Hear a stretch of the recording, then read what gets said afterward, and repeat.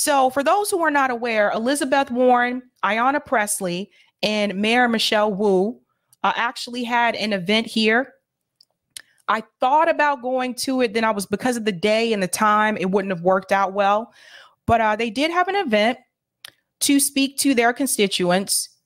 And let's just say there were a couple of visitors in the audience that had some things to say to Elizabeth Warren. Now, you guys know Jose, he's been on the show before.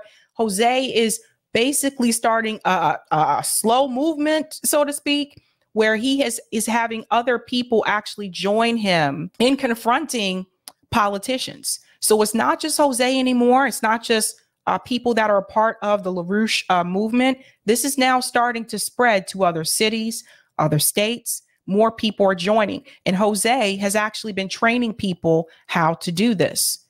So this event happened with Elizabeth Warren, and she's confronted not once, not twice, but if I remember correctly, 3 different times about this war with Russia and Ukraine and other things as well. Let's get into it.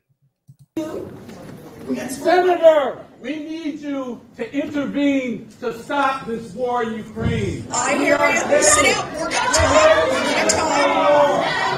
So let me start by saying hello, Roxbury. Okay, so the gentleman right here is confronting her about Russia and Ukraine. And you notice her response was, I hear you. We're going to talk. But she's not going to talk about it. She doesn't want to talk about it. She's been confronted about this before. In fact, none of these politicians really want to talk about it, right? But he's doing the right thing here. He's putting her on the spot in front of the people. Now, she goes on to say, hello, Roxbury. So for those who are not familiar, Roxbury is a neighborhood here in Boston. It is predominantly African-American neighborhood. That is changing a little bit because of gentrification. But one of the things that really kills me about the speech that she gives at this event is that she seems to make it all about her, which is something that Elizabeth Warren is accustomed to doing. She tends to do this. I was the first that did this. I came from a family that didn't have that. I didn't have this. They took this away from me. Instead of focusing on the needs of the people. And I think this is important for anyone who's watching and is considering running for office. We don't really need to hear about what you came from, did, and all that stuff after you're elected. We don't really need to hear all these I statements. We need you to say we statements. We need you to talk about the community as a whole. But Elizabeth Warren, she loves to brag about what she was able to accomplish because she didn't come from a political background. Let's go ahead and get into it. Sir, stop funding Ukrainian Nazis. Sir, we're going to ask you to leave. You need to kick Joe Biden's ass so he stops the war. He said you need to kick his ass.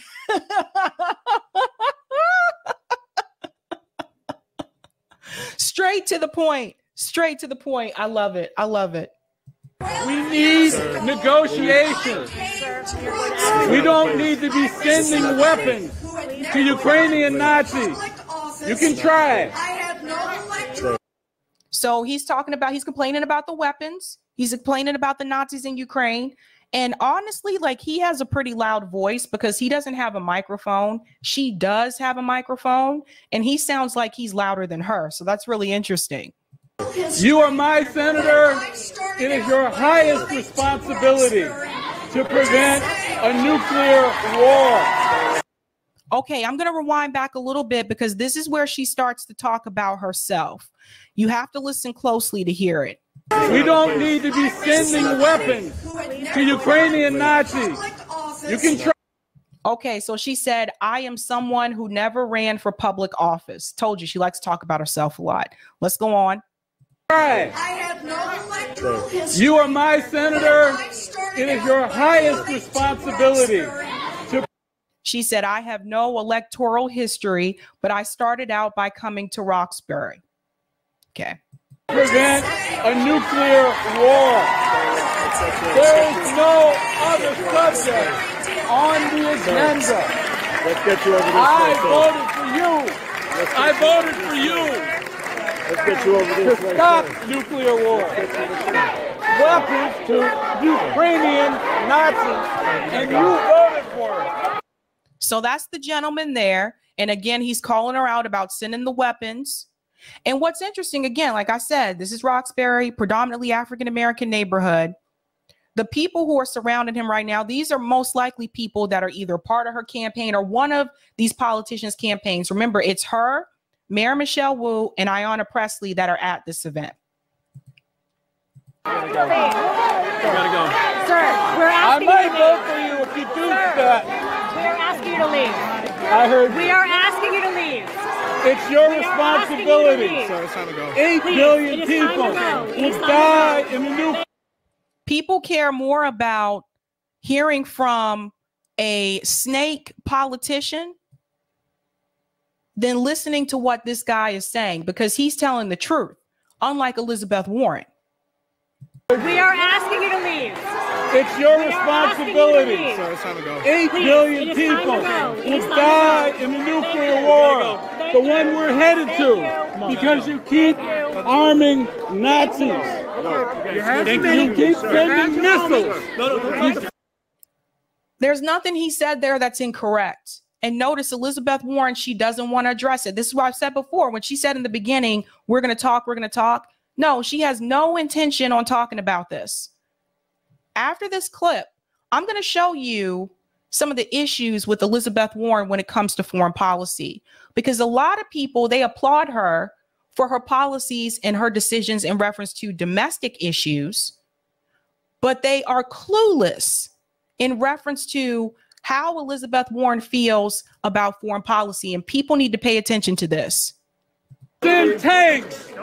You send jets Go ahead, man. to Nazis in Ukraine. All right, thank you, It's sir. got to stop. Go ahead. Thank you. Senator, you did nothing on Glass-Steagall. So this is the other gentleman. You should have stood up and done something about this banking crash. This whole system is coming down. And this whole system is coming down and you did nothing. Now, Okay, let's talk about the banking crisis. Now, why is he calling her out for that? Remember, Elizabeth Warren, that was her big thing when she ran the first time for senator. The big thing that she pressed on was not just the student loan thing. She brought that up too, but was the banking industry, right? She was one of the people that applauded Occupy Wall Street. She was one of the people that criticized the United States government choosing to bail out the banks instead of the American people that lost their homes. So he has every right here to confront her about the banking crisis, because that is her big thing. And she really isn't talking about it for the most part. Let's go on.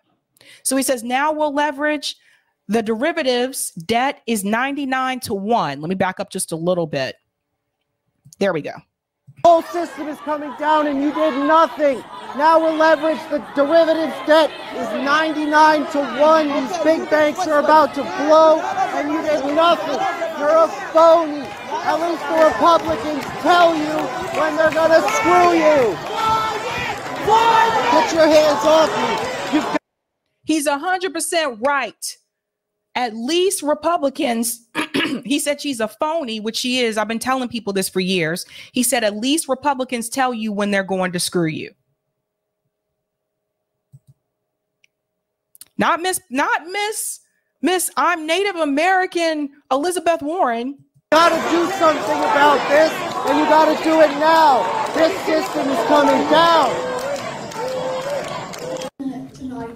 Let's actually protect people by stopping a drive for nuclear war. This is the third gentleman. Why aren't you investigating the explosion of the Nord Stream pipeline? You know that the United States blew up the Nord Stream pipeline as an attack against a NATO ally in Germany and against a nuclear power. You used to fight on principle. It's why I campaigned for you. Please, sir. Notice when he's speaking, you don't hear as many people in the crowd trying to boo or chant over him. Now, he brought up the Nord Stream issue, which I think more Americans are waking up to this, that article that was written by Seymour Hersh. And we need to continue to talk about it. More people are starting to wake up. When you start mentioning that story, let's talk about the Nord Stream pipeline. People are like, oh, well, wait, what is he talking about? I'm not sure I heard about this. What is this about?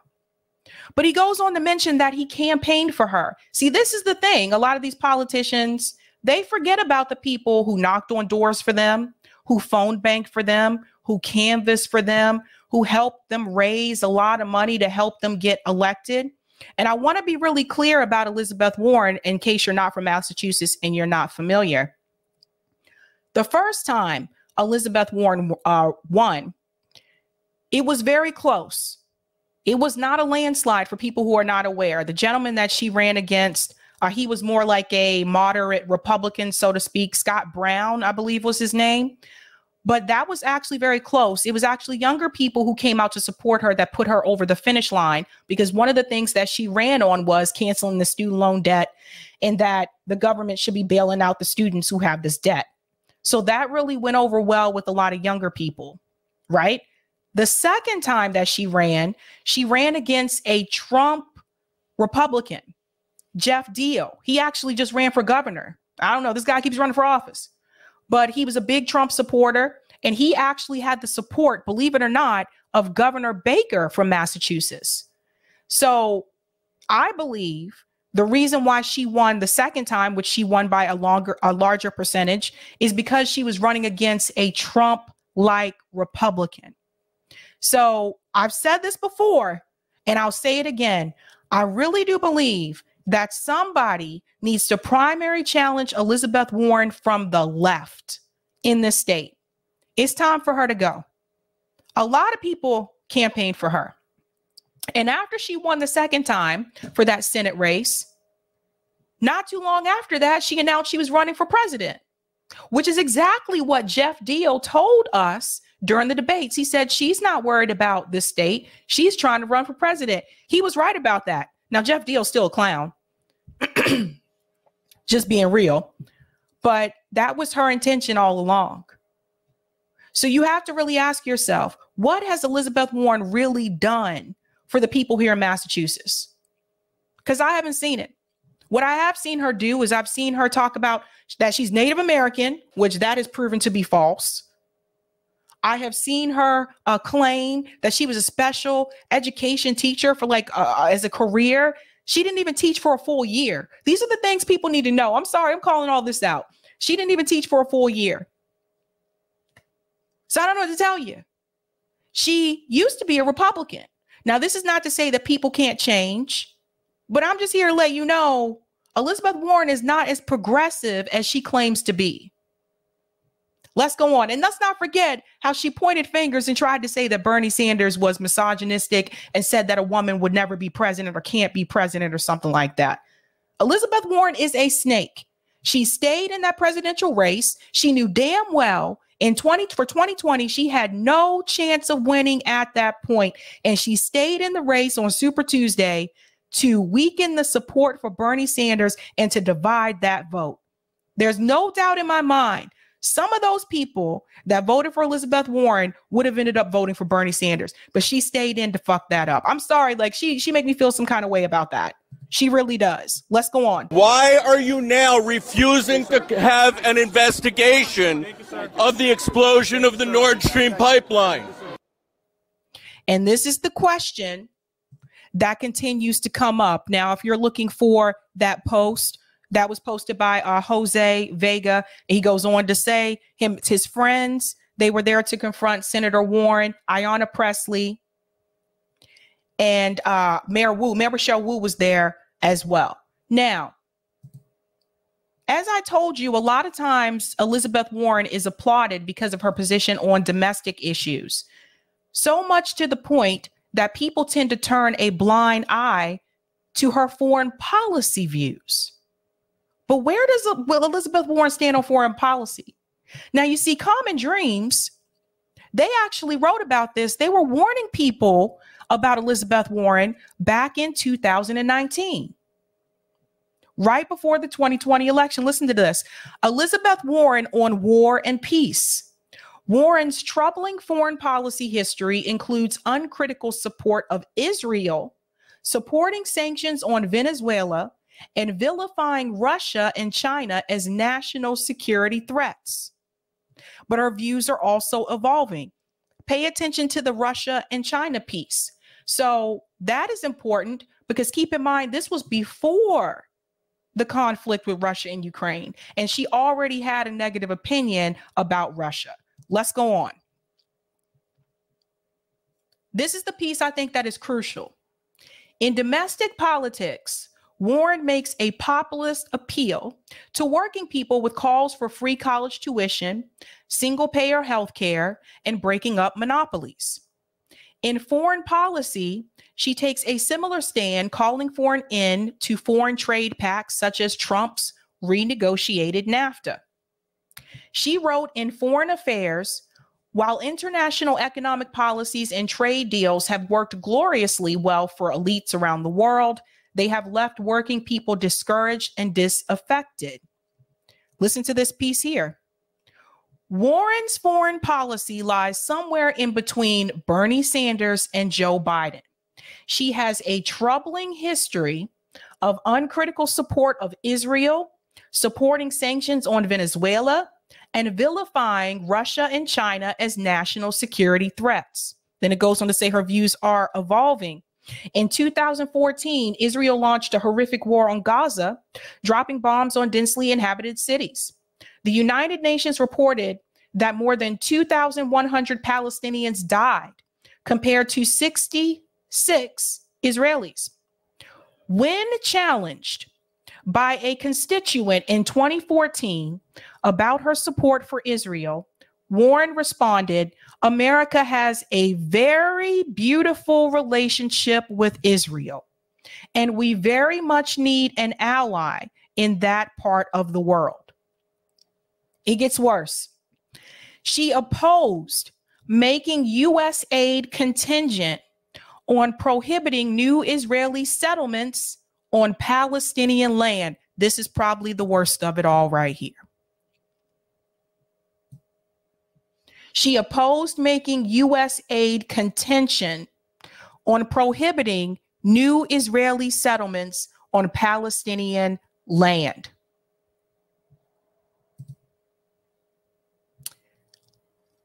For people who chose to vote for her for 2020, I'm pretty sure they were not aware of her opinions about Israel and Palestine. I'm pretty sure they were not knowledgeable about this. Thank you, Edward. You said it right out loud. I'm pretty sure. Let's go on. It gets worse. But in 2018, Warren condemned the Israeli military violence against Palestinians protesting peacefully at the Israel-Gaza border. The Israel lobby has pushed hard for the U.S. Senate to oppose the movement to boycott, divest, and sanction Israel. Now, here's a piece to her credit. To her credit, Warren voted against such a resolution February 2019. Most recently, she joined with Sanders and others to oppose Israeli annexation of the West Bank. While Warren is moving in the right direction, I would like to see her make a clear-cut statement opposing Israeli settlements in Palestinian territory. Commit to moving the U.S. Embassy back to Tel Aviv and call for an independent, contiguous Palestinian state, which would live peacefully next to a non-aggressive Israel. So this piece here, she still refuses to oppose the settlements, and that is very crucial. Let's go on. When asked about views on Venezuela, this piece right here, Warren co-sponsored a Senate bill proposing to bar U.S. military intervention in Venezuela.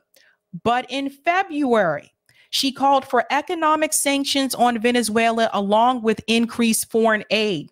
In this context, sanctions are part of the plan to unseat Maduro. I would like to see Warren take a firm stance against all U.S. intervention, economic, political, or military. When it comes to Russia, China, and North Korea,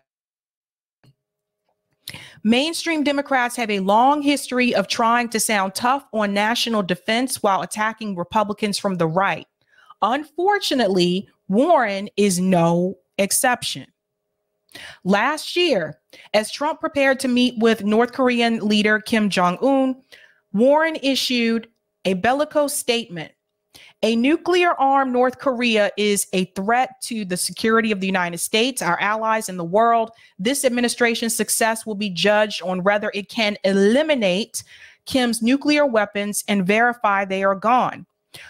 While Trump can be erratic and subject to pressure from his right-wing advisors, at least he is willing to discuss denuclearization of the region. And compare Warren's view with Sanders' statement about the same summit. The meeting represents a positive step in de-escalating tensions between our countries, addressing the threat of North Korea's nuclear weapons and moving towards a more peaceful future. Warren also falls into the Cold War trap of vilifying Russia and China as a danger to Americans. This is her.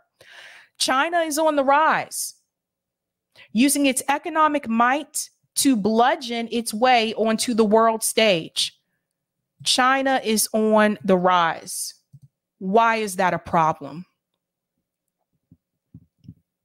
Why does she have a problem with another country succeeding economically? I've been telling you guys about this. This is what it's really about. It's about the economy. It's about how they're doing economically when comparing them to the United States. They're getting too close. They're a competitor now, and that's not what the United States wanted. When we talked about the Wolfowitz Doctrine, it said the same thing, that no other country should be able to rival the United States. That goes back to the 1990s. That's the Wolfowitz Doctrine. Look it up. Let's go on. She goes on to say, to mask its decline, Russia is provoking the international community with opportunistic harassment and covert attacks.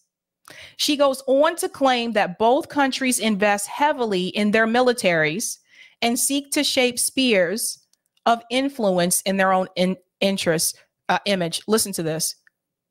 Both countries invest heavily in their militaries. So do we. So why is it okay for the US to do it, but it's not okay for them to do it? And last time I checked, Russia and China don't have over 700 bases around the world. We do. You see the problem with these remarks? This is Elizabeth Warren on foreign policy. That's why she doesn't want to answer that question about sending aid, sending money to Ukraine. That's why she doesn't want to answer the question when people say, do you support a call for peace? That's why she doesn't want to answer it. Let's go on. This piece right here. Nowhere does Warren mention that the United States spends more on its military than the next 7 largest countries combined. Russia and China have limited military bases outside their borders, while the United States has over 800, excuse me. Unfortunately, Warren helps propagate the myths of cunning and fearsome enemies, which are used to justify ever-rising defense budgets and future wars. On foreign policy, Elizabeth Warren needs a lot of work. Now, before I told you this today, how many of you knew that's where she stood on foreign policy? I feel like a lot of people don't know this because the focus with her tends to be on domestic issues. We got to start looking at both. I seriously encourage someone to primary challenge Elizabeth Warren, someone who is anti-war, someone who is anti-imperialist, hopefully someone who's independent or someone who's from a third party. I encourage anybody else. You know, I would like to see, and she has not told me this, I would like to see Jill Stein primary challenge Elizabeth Warren. I would like to see Jill Stein on a debate stage with Elizabeth Warren, especially when it comes to foreign policy. That's what I would like to see. That would be interesting. Interesting. Thank you so much for the super sticker, Aberdeen71. Boop, boop. Deneen, I love that they're getting called out. I do too. I love it. I love it. I love it. But somebody needs to challenge Elizabeth Warren. I'm sorry. And not Jeff Deal. Okay. Jeff Deal needs to stop running for office. Just stop. You're trying too many positions here. Thank you so much for the super chat, Keo. Elizabeth Warpig. People don't talk about this when they talk about Elizabeth Warren. They talk about her on domestic issues, but they don't talk about how she is on foreign policy. It's interesting to me. Interesting.